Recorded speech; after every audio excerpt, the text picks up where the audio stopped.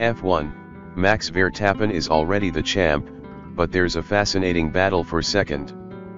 But thanks to Perez's continued poor form, Hamilton actually cut into Perez's lead in the points standings over the weekend in Qatar. Perez failed to finish the sprint race the day before after he was taken out in a three-wide crash that included Esteban Ocon and Nico Hulkenberg. Hamilton was right behind the trio as they all collided and drove right past the wreck.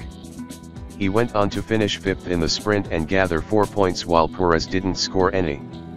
Max Verstappen has clinched the Formula One World Drivers' Championship with 2 months remaining in the season for the second straight season. But the battle for second between Verstappen's Red Bull teammate Sergio Perez and Mercedes' Lewis Hamilton has the potential to be riveting. Hamilton cost himself a fantastic chance to gain more points on Perez with his ill-advised move into Turn 1 at the start of the Qatar Grand Prix nearly 2 weeks ago. The 7-time champion failed to get through the first corner of the race when the swoop to the outside of teammate George Russell and eventual race winner Verstappen. Hamilton started behind both drivers on the soft compound tires while Verstappen and Russell were on the medium tires. In an attempt to take advantage of his tires' extra grip, Hamilton tried to pass both drivers in one corner. That attempt failed spectacularly, as Hamilton collided with his Mercedes teammate and lost a rear wheel as he went spinning into the gravel.